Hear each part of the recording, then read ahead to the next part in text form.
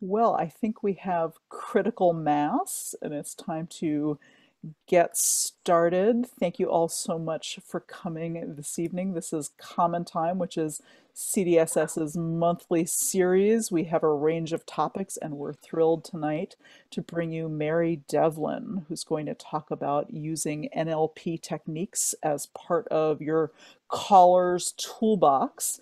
Mary is an English and an American caller based in Oregon. She's called all across the country and all over Europe. She has been a program director for CDSS at a few different weeks and was president of our board a bunch of years ago. And Mary is an NLP master practitioner and trainer. And she loves to give workshops for callers and help train them. And so Mary will do it for us this evening. Before I hand over to Mary, I'm going to just give a few housekeeping things. Most of you know this because you're Zoom veterans, but please do stay muted throughout the presentation. If there is interference, I'll sort of run through the participant list and make sure everybody's muted. The mute button is usually along the bottom of your screen if you're on a laptop or on a PC, so look out for that. Mary will answer questions at the end of the presentation. Feel free to use the chat throughout, but I'll be monitoring the chat just in case there are any questions we need to pull out that we can pose to Mary at the very end. Please do type those in and I'll keep track of those for you. If you're having any technical issues, I will try to help solve those for you. So do also type those into the chat, or you can message me separately. You can just look for my name in the participant list and send me a private message, and I'll help you out as best I can. And the question everybody asks, yes, we are recording this presentation, and I will share a link to the recording probably tomorrow, possibly Wednesday. And if you have any questions for me about CDSS or any programs that we do, feel free to ask those too. Mary, I'm going to hand things over to you. Thanks so much. Okay. Well, thank you so much, Joanne, and thank you for asking me to do this. All right. So I find that I don't know everybody. I don't know what your experience is. I don't know what your interest specifically is, but I don't think it matters that I don't know that. I will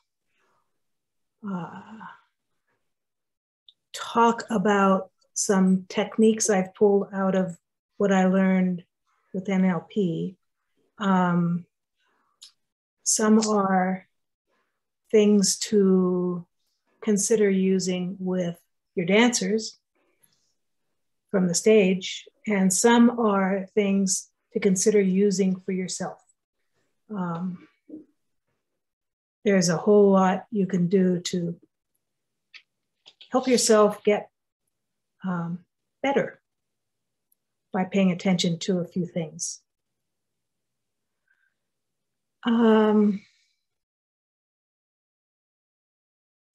This, I have to say, this is pretty weird.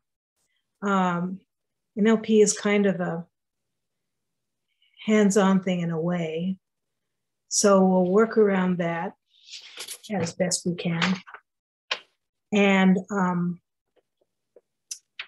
also, it's extremely weird because I don't see you all and I don't get feedback or responses. Don't get smiles or nods or frowns or whatever. So I'm just going to imagine you all smiling and nodding. I decided to learn NLP for a new consulting business I was starting up with a friend. Joseph O'Connor, he wrote the first book I ever read on NLP, has said this NLP is the study of excellence and a model of how individuals structure their experience. And they modeled people, the creators of this, the organizers of it. They didn't really create much. They just pulled it from lots of places. Oh yes.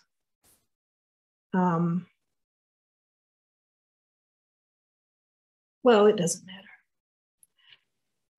If it does matter, put it in the notes and I will pull it out of my memory banks, but I won't take the time now. I became a certified trainer in 1996. And as I used this and learned it, well, I never used it too much with individuals, but I saw some things that were really, I thought, relevant for dance and for dance teaching. I started noticing what happens when callers say certain things and what my response is. And I decided to go on a rampage of sorts whenever I could to change the common language in a very slight way. For example, I want you all right now to think about a flying pig. You got it? How did you do it? I'm betting that to not think of a flying pig, I hope I said not, you have to think about it first. I found this to be very true, that the brain, the subconscious, unconscious, whatever, doesn't really process a negative. Some of you may have heard this story, but to me, it vividly illustrates this. For this new consulting business, I was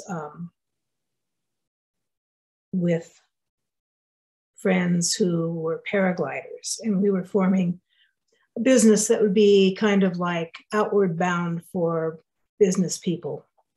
And parenthetically, I just want to say I'm so glad it didn't go anywhere, because we didn't really think through the liability. But nonetheless, so I was having my first experience paragliding, and it was on a steep hill, but just a hill, not a cliff. And the deal was, you have your wing behind you and you have your arms, and you run down the hill, and it gets enough, and the wing comes up, it lifts you up, and it creates a seat for you to sit in, and you're off. So I heard Larry, instructor, saying,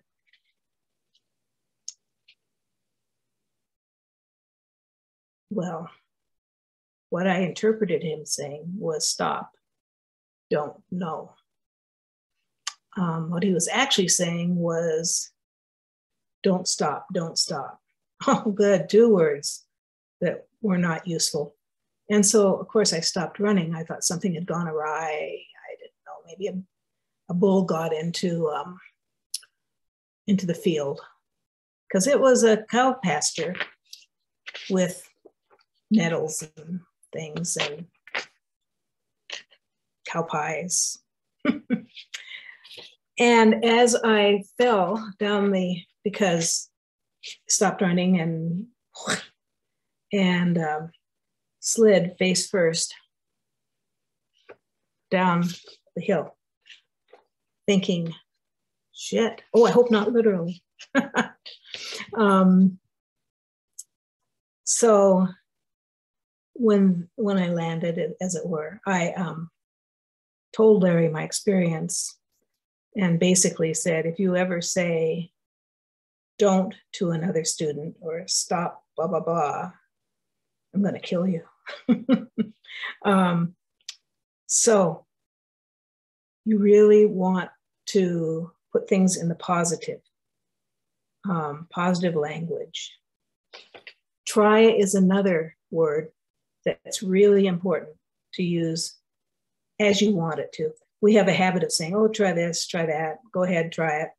And maybe that's what you mean. And if it is, great. But if you're saying it as instead of do it, it's not a good idea. So using the word try very purposefully is a good idea to do. You know, we're lucky as dance callers because we know how our communication is coming across. One thing that NLP holds is that the meaning of communication is the response you get and its effect. And if we are not communicating clearly, we'll in all likelihood see it on the dance floor with, you know, they'll tell us like, what, or just not doing it or whatever. So we get pretty quick feedback. And that's one of the great things about what we do. It can be frustrating, of course, but it's a real encourager to do better in our communicating. Oh, I just so, well, no. I'm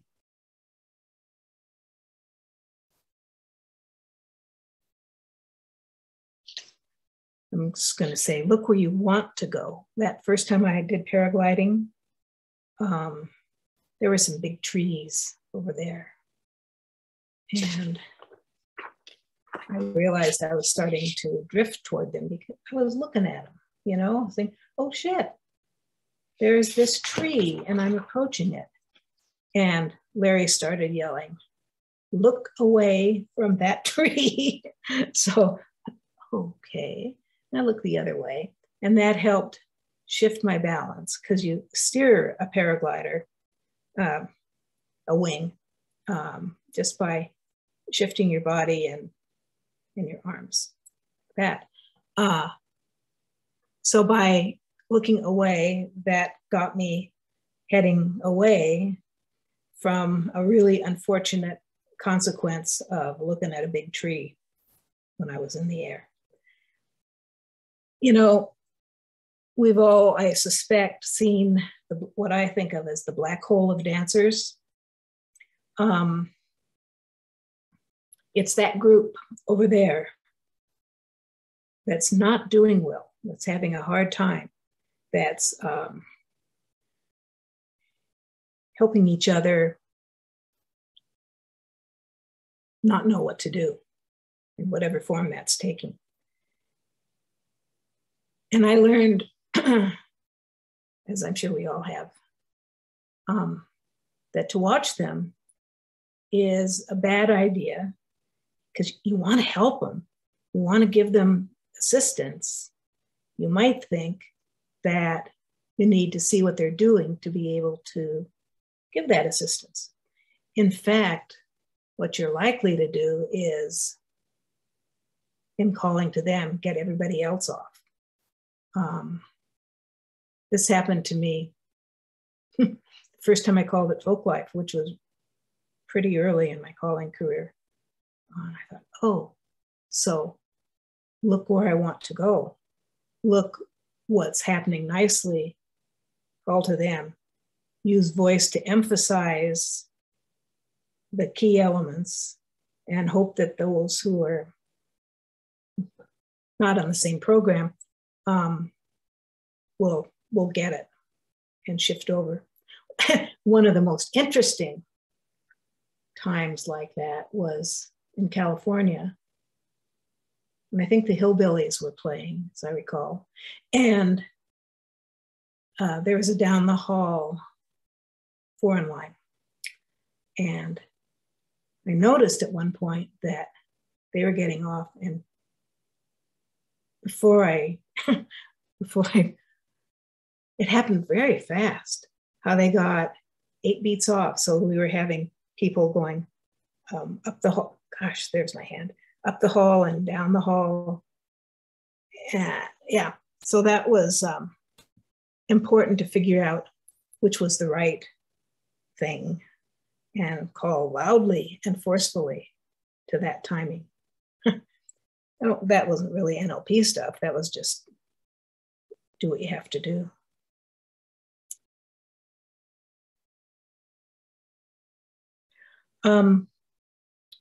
Other useful things for callers.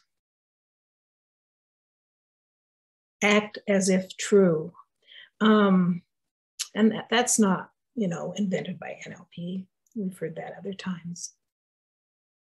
In high school, I was really shy. Really, really shy. And in college, a little bit less, but still it was not a handy thing for me. It wasn't serving me well. When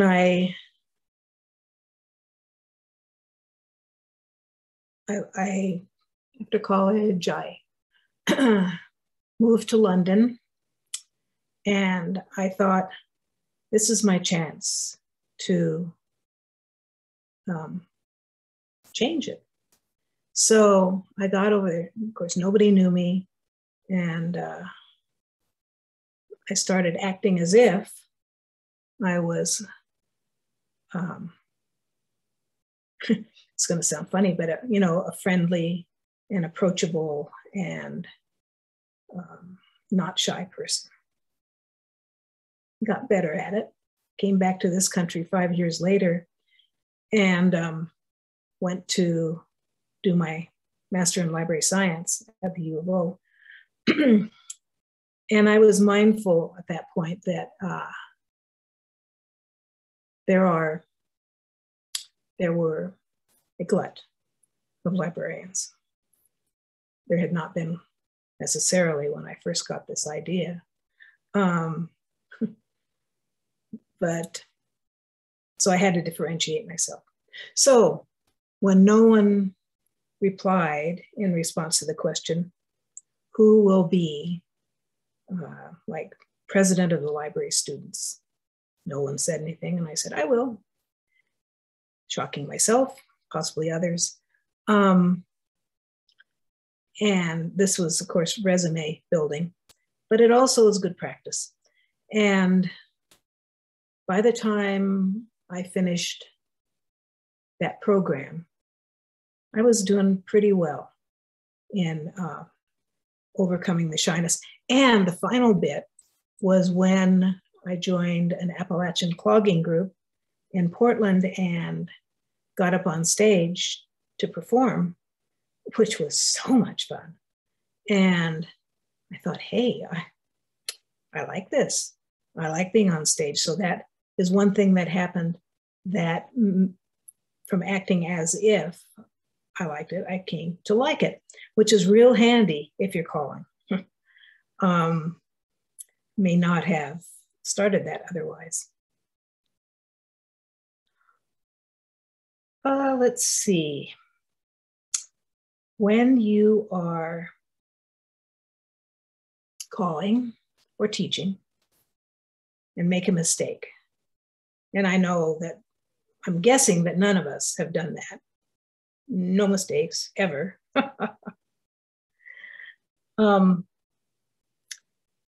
What you want to, some are just little, and you just correct it and go on. Some are bigger and would make a difference if it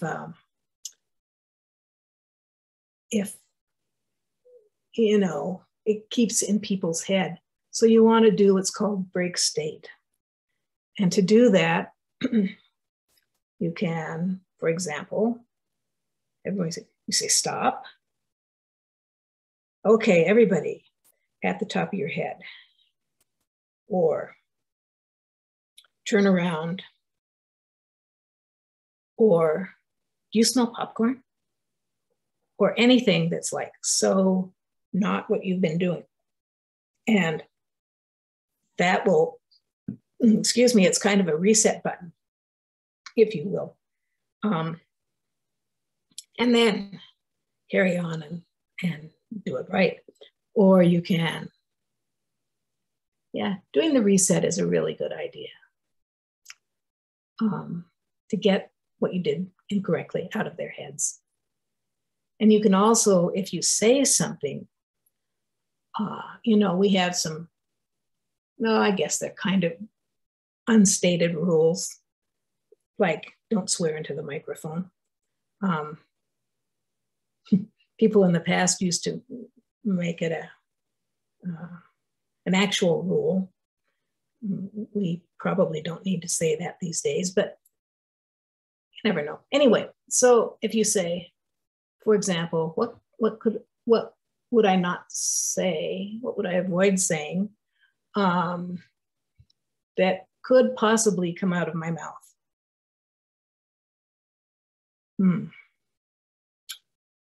Well, how about this? What the hell are you guys doing? Not very productive. So what I would do in that case is move away from where you're standing and look at the spot where you were standing. You can't see my hand pointing. I'll get it up here and point. And say, I can't believe she said that. And people kind of laugh and they tend to forget what you said, which is good. That speaks to the idea of setting some spatial anchors on the stage. What you want to do is teach people, if you will, that when you are standing at the mic, it's time to really pay attention. You're going to be giving important information and calling, and they want to hear it. They do want to hear it, even if that hasn't dawned on them yet. So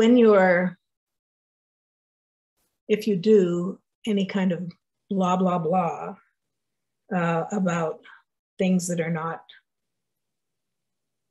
particularly germane or whatever, if you're a real talky kind of caller, which I hope you're not, but if you are,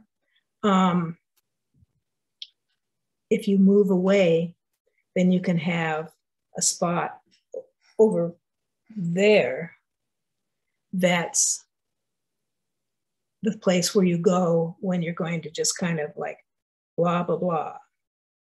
And then when you move back to where the mic is, you're ready to go.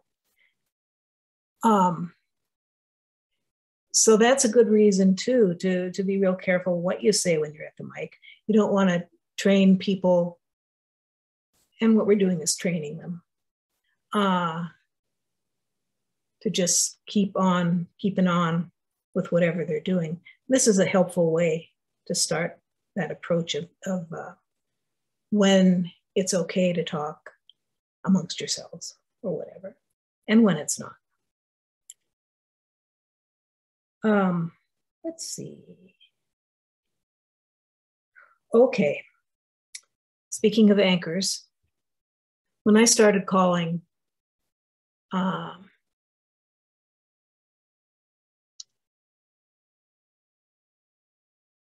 wanted to be sure that I was in what I call uptime, really up, as much as possible. So I decided to make an anchor for myself to use before I started an evening. And this was contra. I don't think I'd started calling English yet. So it was, I was pretty new. And at that time there were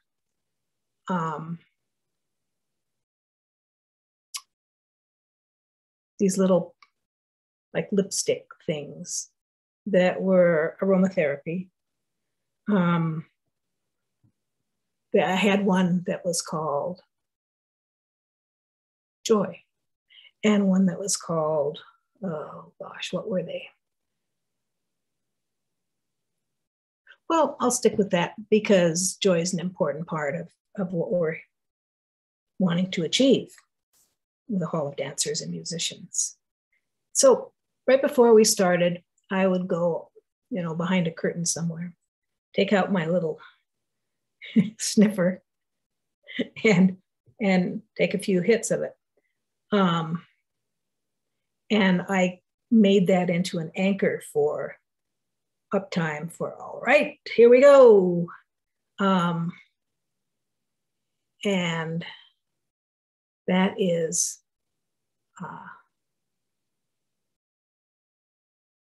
really, I'm sorry, I distracted myself. I looked over at a note from Todd saying that you're smiling and nodding until your necks are strained. Okay, good, good. I'll hold that image. Accepting the neck straining part, that's not so good.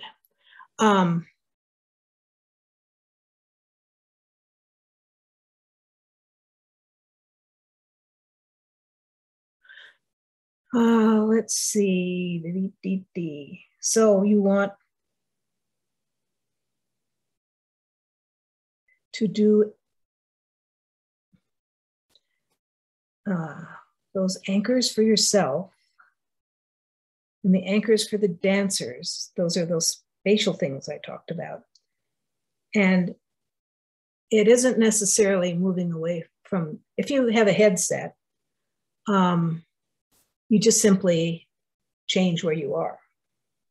If you have a handheld, you may want to take it with you if you're going to say something, because there's no point in being inaudible.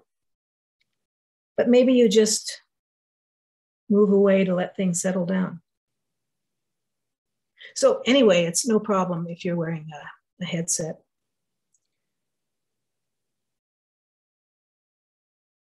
In managing yourself,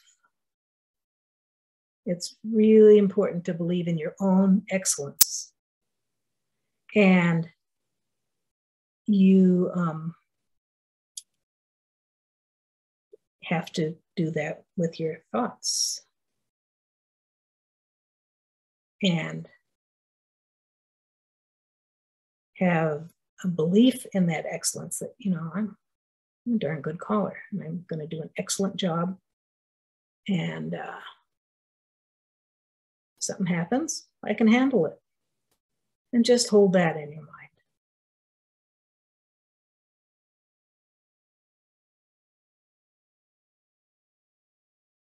An important piece is smiling. So you know how when you smile, it changes your voice.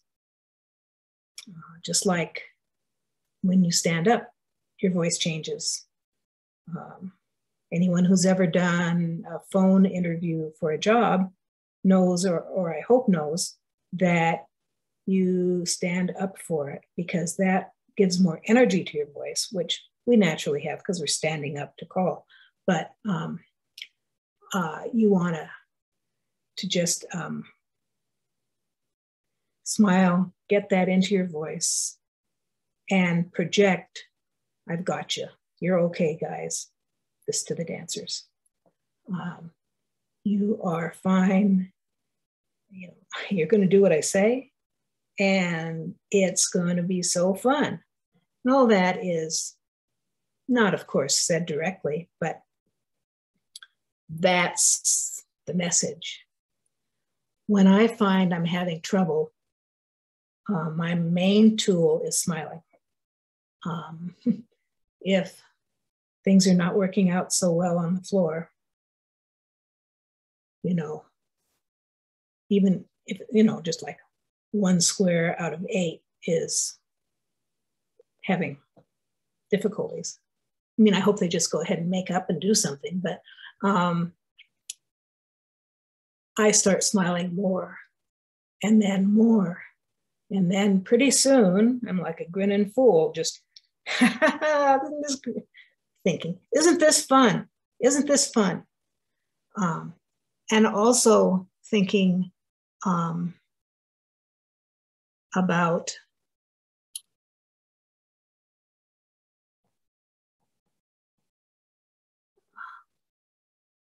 but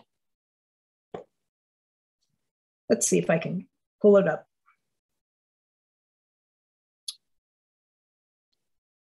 Well, smiling, beliefs in your excellence, and managing your thoughts are the key points. modeling. So we learn a lot from other callers and dancers, a whole lot. When I started calling, and then I was starting to pay attention in a way I hadn't before. When I was a dancer only, I just danced. When I got interested in calling, I started paying much more attention to the callers. And I found sometimes there were things that I thought were just great. It works so well. Wow, I'm going to remember that. I'm going to do that. And then there were times when it didn't work so well. I was like, well, what's happening? What's that person doing that would be better avoided?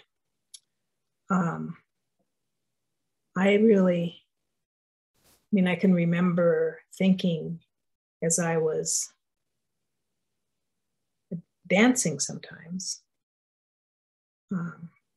that I had to translate when someone said,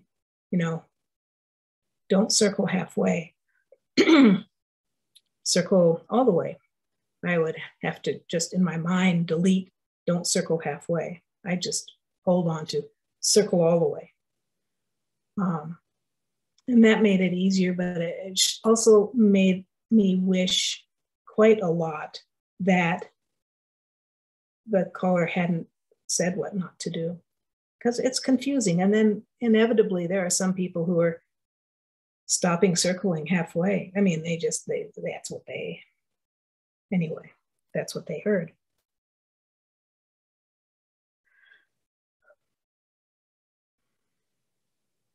I also use modeling as a dancer, of course. I spent time watching carefully. What is someone doing?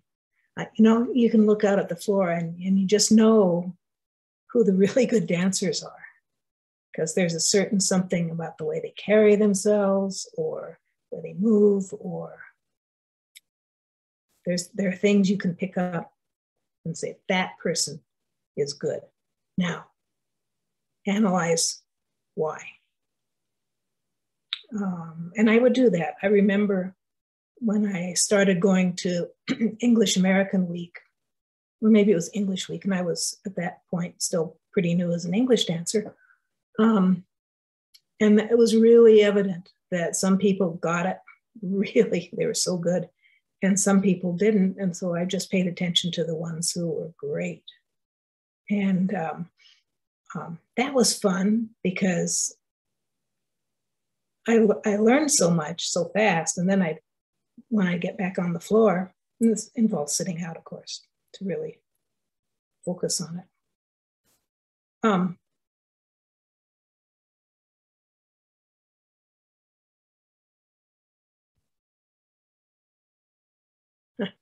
My hydrocephalus is kicking in. What was I going to say? Oh, well, that was the point.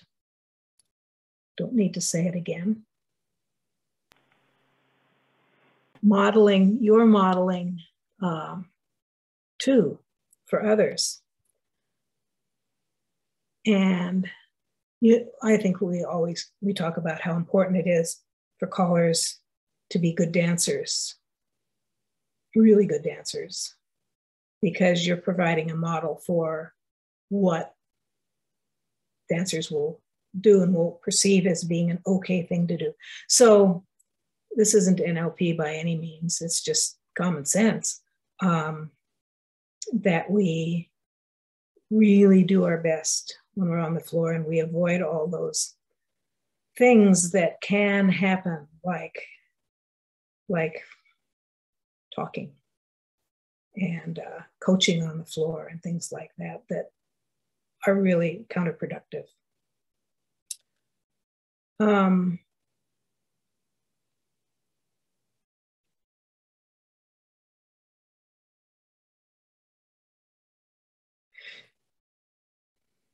So I do see a question that I'd like to talk about right now. I was wondering if I should, because it's pretty hard without being physically in the same place. But the question is, how do we create an anchor for ourselves?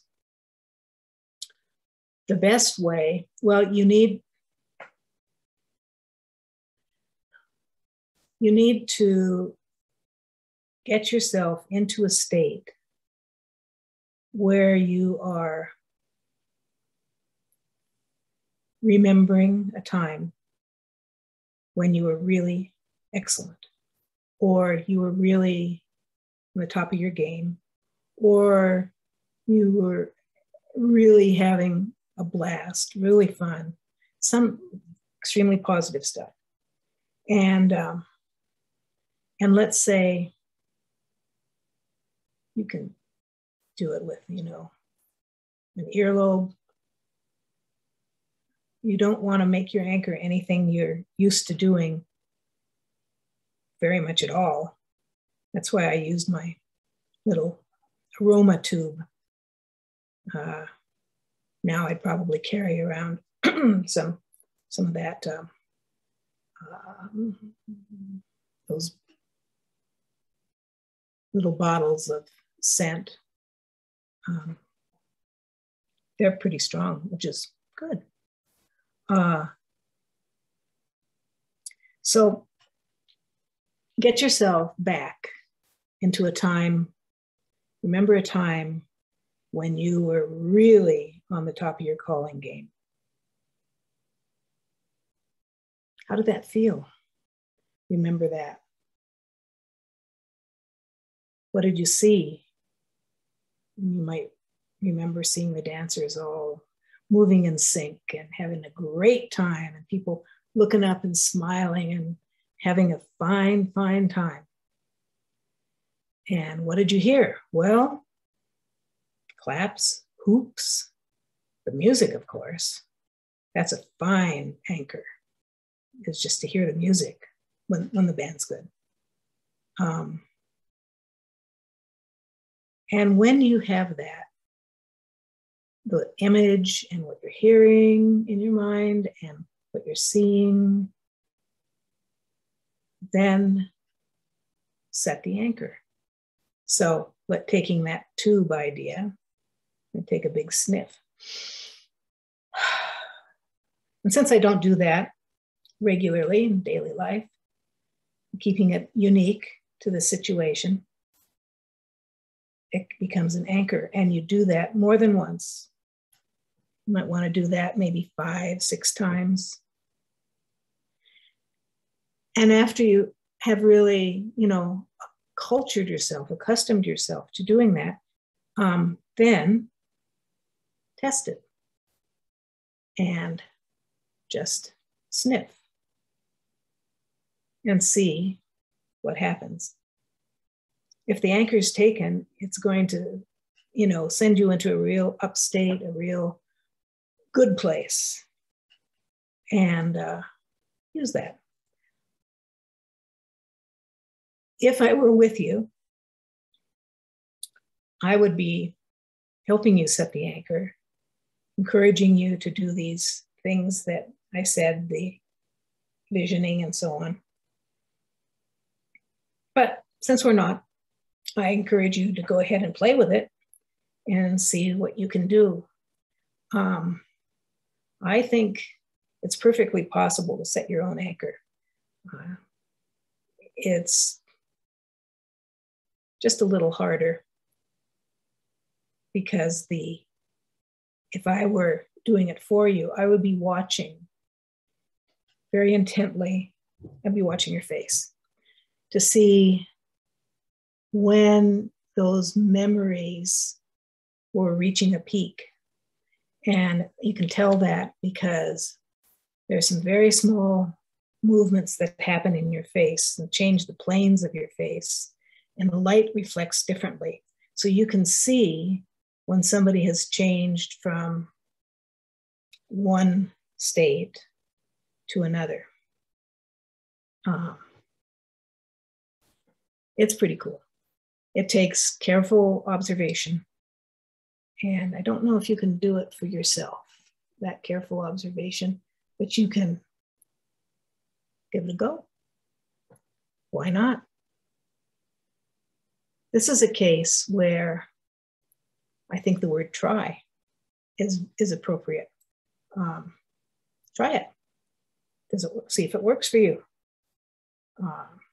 Do anything you need to do to shift what I've been saying to do and try that.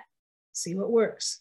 So that's a case where the word try is important. The word try is also important in the sense of avoiding it. I almost said not saying it. Avoiding it.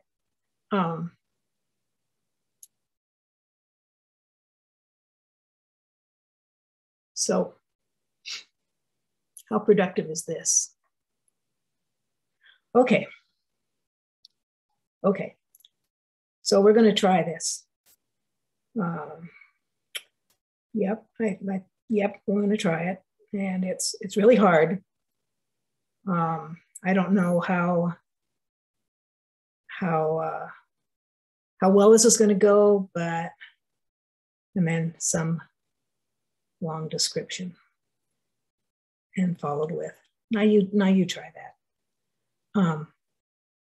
Well, probably not going to go so well, largely because they're trying it. Try should be reserved for times when it's actually the word you want.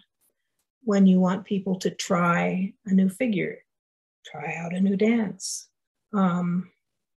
see what you think. So I encourage you to make that another word that you're very, very conscious of and use with its, what I do think of as its real meaning, at least for us in this context.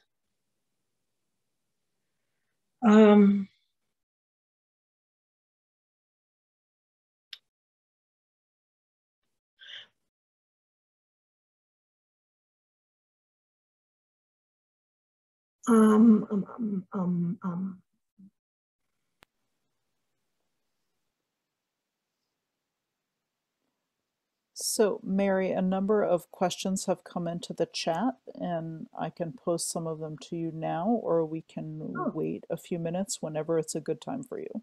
Okay. Well, since I'm muttering to myself kind of audibly about what I'm going to do next, let's do questions. So here is a question just based on some of the things you've been talking about. Someone asks if you can kind of reiterate what is this concept of an anchor? Okay. If you could go over that one more time. Okay.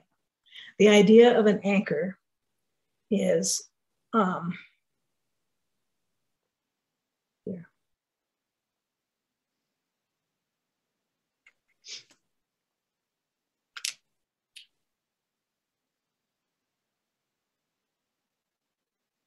It's to anchor a specific state in a person. So a state is your, emotional sense now, and it calls on past resources. Is probably the most important thing. Anytime someone's in an intense state, and at the peak of that experience, if you apply a specific stimulus, then those two become linked neurologically. And anchoring can assist you in gaining access to past states and linking the past state to the present. So that means that you can draw on your past successes by using that to create the anchor for use in the present and the future. That's why it's important to pick a really good state, why it's important to make it as vivid and real as possible, to, as I said, really see there. And I think it would be wise to be in your body rather than seeing yourself. So you want to have this be associated rather than dissociated.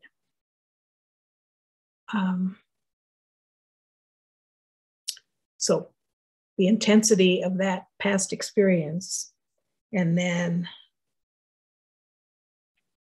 apply an anchor. It's that. It wouldn't be, because that would be a stupid thing to make as an anchor. Best if it's a little surreptitious and something that doesn't involve, getting something you only use when you purposefully want to use it. The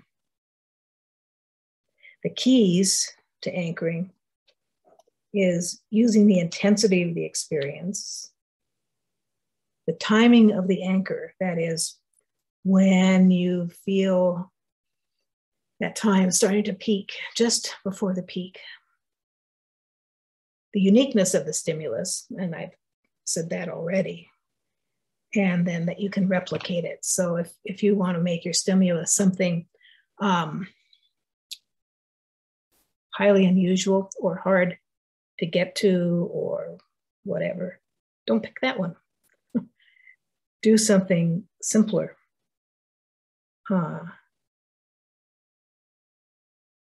So you recall that vivid past experience. Give yourself the specific stimulus at the peak. Then you want to change your state so you don't muddy the stimulus.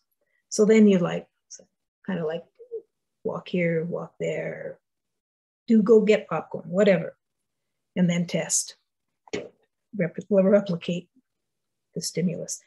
And we use anchors all the time. We just don't necessarily call them that. How about stoplights? You see that red and you stop. Well, I hope you do, and others. Alarm clock, different tastes, different smells, all kinds of things can bring back anchors. When we hear songs or tunes from our past, that can be an anchor. The favorite song in high school, powerful anchor. Even though you haven't made a physical anchor, but hearing that, and possibly that's when you realize what a horrid song it really is, but you liked it then, and you really probably weren't too conscious of, let's say, misogyny. It takes you back.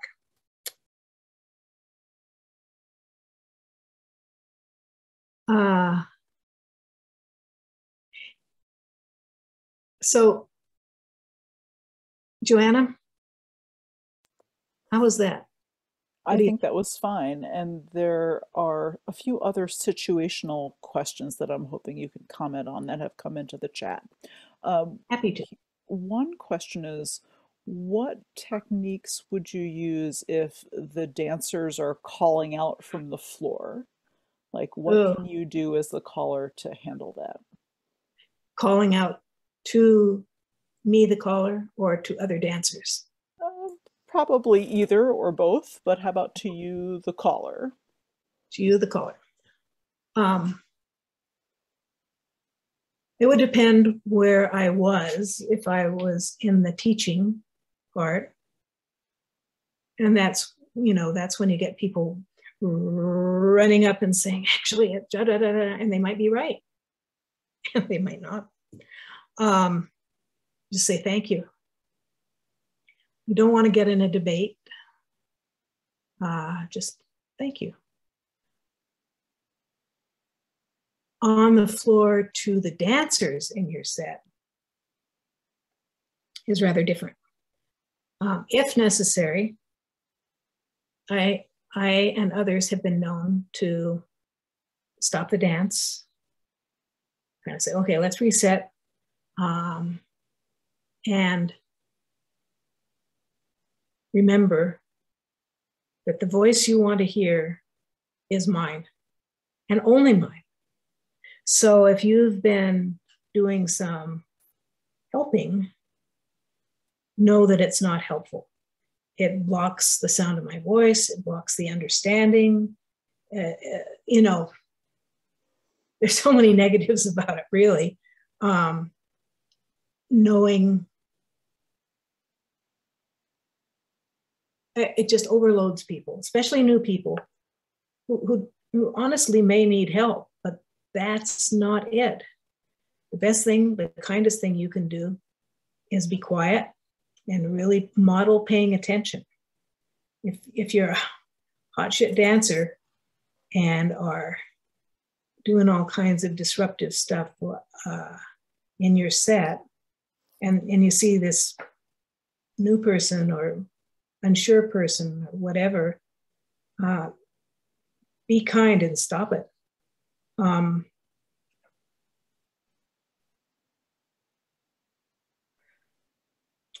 You stop it and then just go on. But So, and go ahead. here's a follow-up question to that. Is coaching on the floor from one dancer to another always counterproductive? Are there other ways of helping dancers?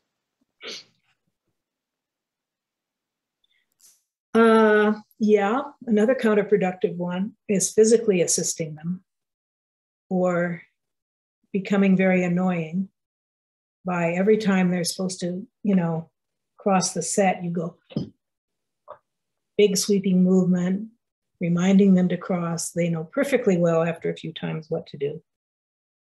I always think it's best to let people make mistakes and let them figure out. Let them figure it out. Then they really know what they're supposed to do. And you can encourage this by letting people know that a very positive thing you can do is look up. If you're looking down, you see your feet, but you've already met them. It's just so important to see what's going on around you. And you could even express that this is the best way to get help. Notice who's in that set in the next line. If they seem to be on top of it, kind of keep an eye on what they do, kind of glance, and you can learn that way. Pretty much anything that avoids talking, pushing, pulling, sweeping gestures, and it seems like there's nothing after those. But there are. You can look meaningfully in a direction or smile and nod and yeah, go ahead. As long as you don't keep doing it. I've had a fair number of people come and say, you know, I really have trouble dancing with so-and-so because they keep on helping me and I don't need it. Yeah, that's really very annoying. So ideally, the person getting the unwanted help will be able to say something like, I'm okay, you can stop now, in a very kind way. Or maybe not. Or maybe you want to have a private conversation with the helper offline. I mean, not in public. And let them know their effect. Meaning of communication is the response it gets. It's the effect it has. And if the effect is someone going, rah, even if they're not really doing it to you, but they're like, you can see people are like,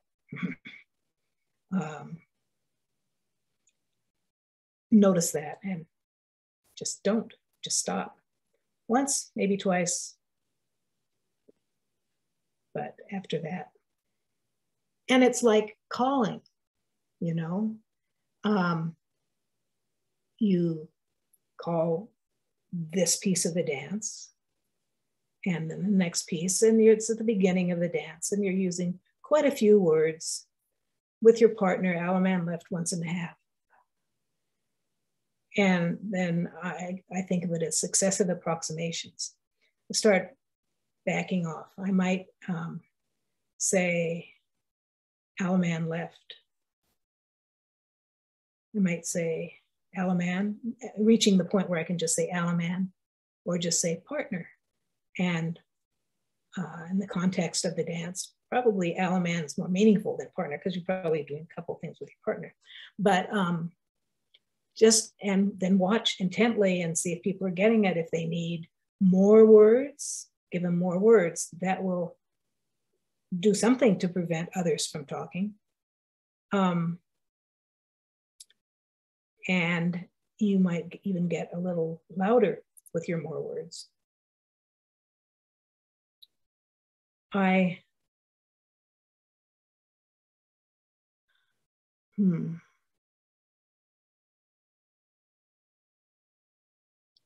think that's one of the real difficult things we have to deal with, because it's kind of an unwritten rule, or maybe it is written, I don't know, that we should not pick people out of the dancers and say, you are a menace, you know. Well, yeah, unless they actually are really a hazard. And sometimes that's the case, but usually it's not. I think that's what I had to say about that. So here's another question that has come in, and this is about specific language choices. One of our participants has been told by other callers to not use the phrase, "you are going to," when you're giving instructions to dancers. So any thoughts about that? Does NLP theory have anything to say about that particular word choice? Not specifically, but it of course is about a future action, and it takes a lot of words. So ideally you're saying what to do now, and you're being succinct. You are going to, so there's 4 unneeded words. If you're going to swing, you could just say swing. Just work on getting it down, because the more the caller is speaking, the more noise there is in the room. And that's noise in the sense of sound, but it's also noise in the sense of what's important here.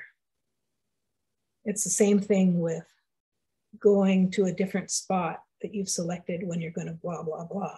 And I don't mean you should step over here and say, now in a minute, you're going to run back to your anchored spot, swing.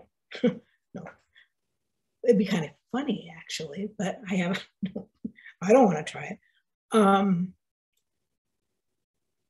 Yeah, so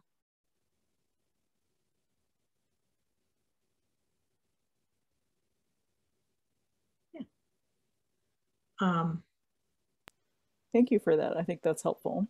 okay, one other question has come in, and if you have any other questions, this is a great moment to type them into the chat, and I will pose them to Mary.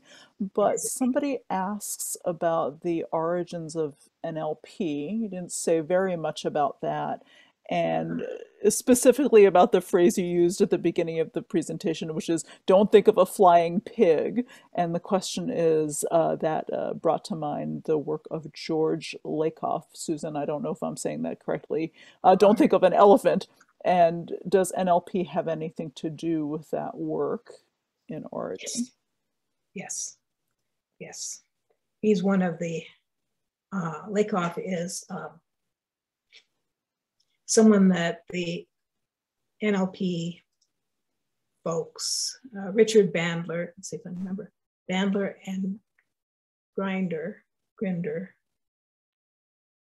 looked at. And that's where they got the idea of the elephant. Or since everybody says elephant, I pick something else. A polka dot tree, I don't know, whatever. Something odd, something you have to really construct. I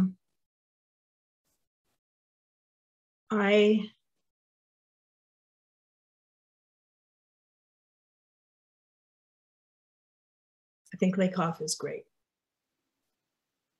Other people that they used, you may be familiar a bit with Virginia Satir, and a piece they took from, so she was a psychologist, and she developed what she called the Satir categories. And let's see if I can do this. Sometimes when I'm teaching people, callers, they do unusual, funny, awkward, not so helpful things with their bodies. So, well, you can see some of the salient point. The best way to be on the stage, you might be holding a mic, but is to be square on your feet and even have your hands just slightly like that. That's a very grounding kind of position and gives you authority. It's authoritative.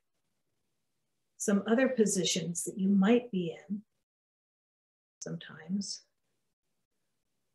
one is called the computer. There's, oh golly, one, the distractor, and that's when you're standing all akimbo and maybe even have your legs crossed and, you know, different angles, and you keep changing them. And that's really not helpful. So think about how you're positioning your body, and if you're using it in a way that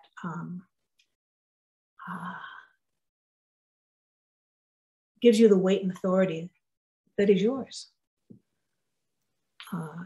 She has a few more categories, and I'm not remembering them right now. Another person who they did a lot of modeling on is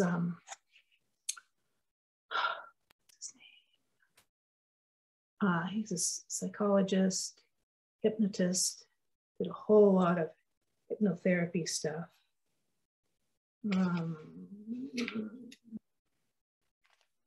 See if I can have a few little notes here.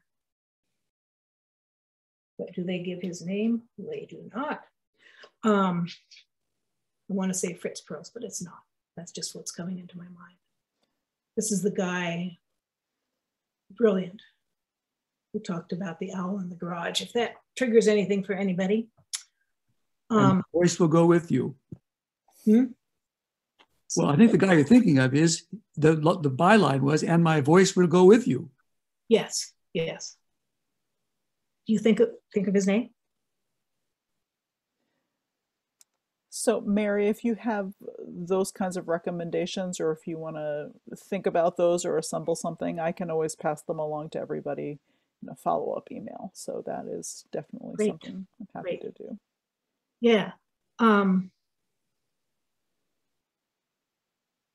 I just, my eyes just glanced, and I will do a short bibliography. Unfortunately, the book I like the most is not only out of print, but my copy is loaned out. But I think I can recall enough so you can see if you can find it. It's what convinced me to take NLP courses. I was in Seattle at the UW bookshop. I fell on this called Introducing NLP. Yeah, and bought it, read it. So that's what I want to learn to add into my consulting and training work. And there are a lot of of people who were really excellent at what they do or did that they drew on. Hardly anything is made out of whole cloth in this. It's a bit here, a bit there. Yeah. I see that there are a couple more questions, and I'd definitely love to get your thoughts on these before we have to sign off for today. So here is one, and that is when you're talking to dancers, you're teaching dancers, and there's a meanwhile figure in a dance. How do you make sure you keep their attention for the whole thing? Are there specific language choices that you use there? Well, there are a couple things you can do. And I'm not always all that successful at it. You can say, you know, the ones do this thing. Meanwhile, loud, clear. And then say, okay, stop. Twos. While they're doing that, you do this, blah, blah, blah, blah. And then you can put them together. That's one thing you can do. You can announce there's going to be a meanwhile. And just say, so we'll go through 8 bars for the ones, then we'll go through 8 bars for the twos.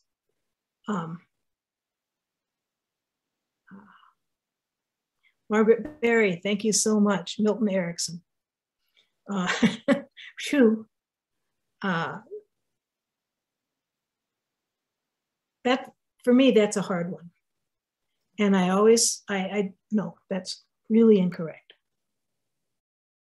You don't always anything. Unless you do, but that is not a good thing because that means you're not being flexible and trying different approaches. If one doesn't work, of course, you know what the definition of madness is. It's doing the same thing again and again.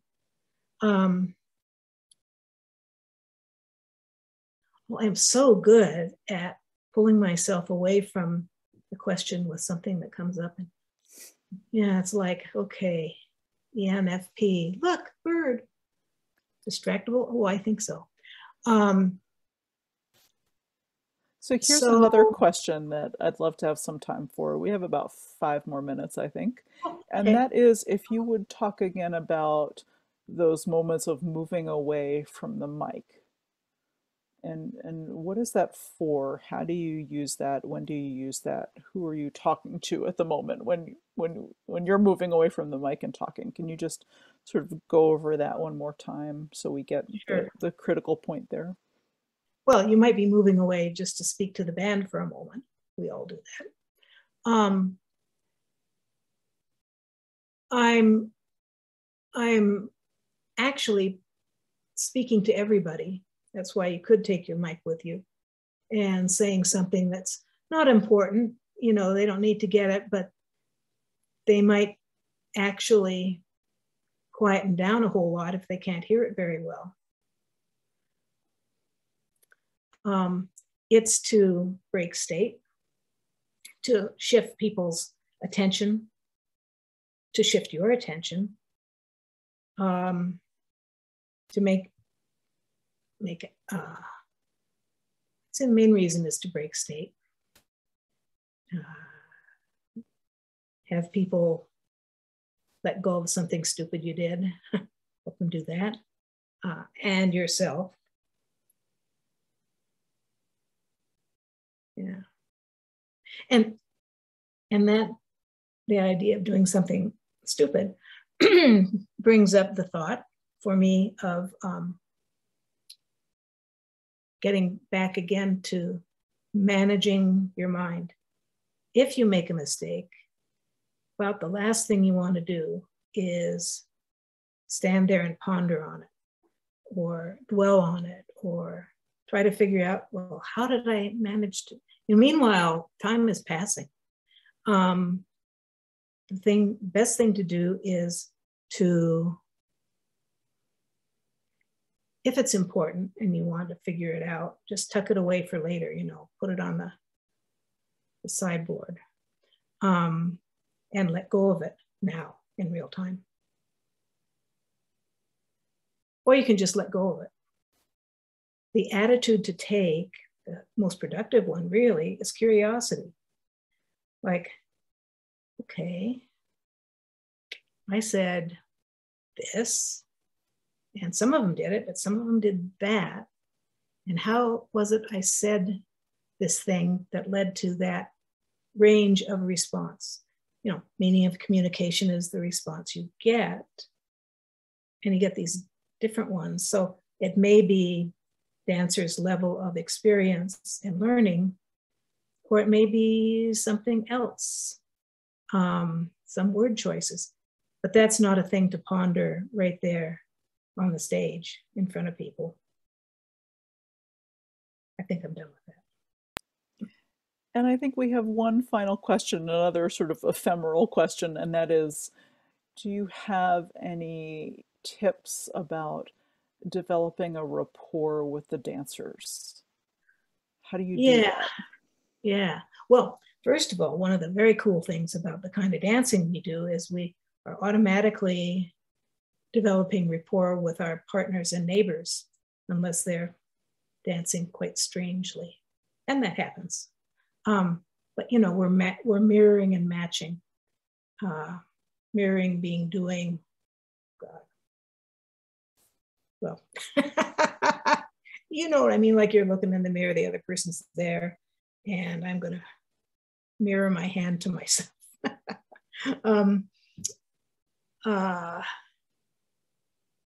That develops rapport, and typically at a non-conscious level. With the dancers,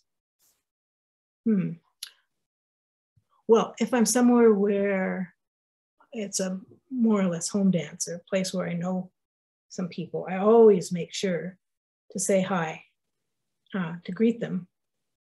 And if it's an away dance, I do my best to do that. You know, if I know this person and that one,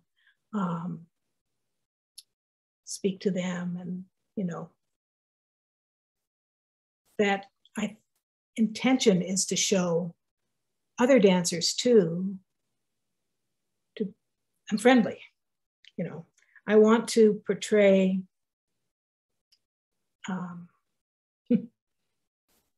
you know, you're safe here. I got you. I can tell you what to do, and all you have to do is that thing. So many of us spend time making decisions, dwelling on this or that.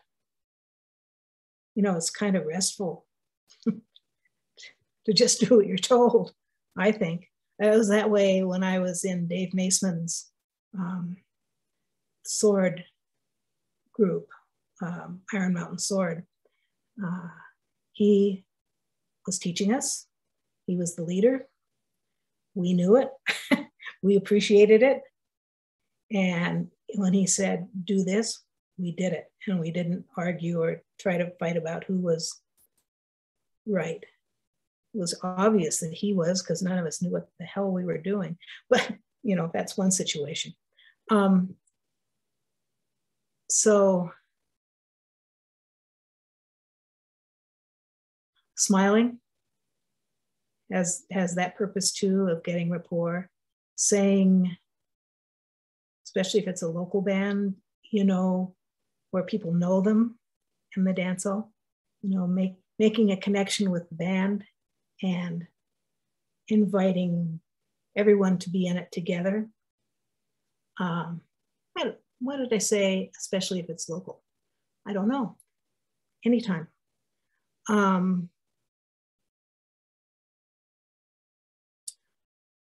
Yeah, things that help you become them. Someone comes up and says, it's Beryl's birthday. And so you do something about that, you know, the song.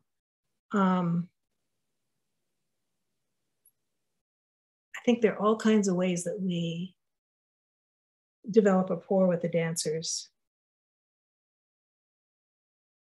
without even thinking about it. I mean, that's part of the job. And I think we all do really quite well at it. Because if the dancers aren't feeling something from you, a connection, they're not so likely to be really happy to do what you say. That's my belief anyway. Thank you, Mary, for sharing all of these thoughts and all of these ideas about language and different things that we can do as callers on the dance floor. And I know we're all looking forward to getting back out there and trying all of these things as things start to open up. And if you, all of you who are still with us here this evening, if you try some of these techniques, we'd love to know how they go for you. So please do stay in touch and let us know. I want to thank Mary so much for being with us this evening and talking about NLP and giving us lots of ideas that we can get started. Mary, thank you. Good. You're very welcome. And remember what I've been saying, it's not proscriptive. It's whatever you want to try. And I use try as Joanna just did in its sense of trying it. And yeah, let us know how it goes. Probably it'll go really well because I have that presupposition, as you will, that it's going to work great. So before we say goodbye this evening, I want to just share a couple of events that are coming up from CDSS. I'm going to share my screen with you real quick.